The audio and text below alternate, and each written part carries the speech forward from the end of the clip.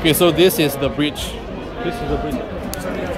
So if I should turn this, the bridge also should turn. You get me?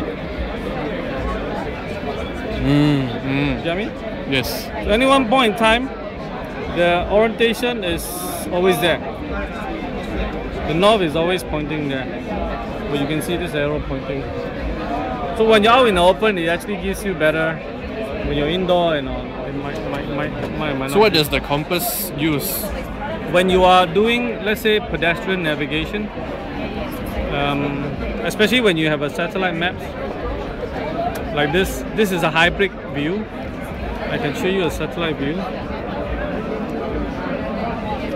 So if I'm going to walk, and then I roughly will need to make sure that I'm walking according to One direction. one direction, right?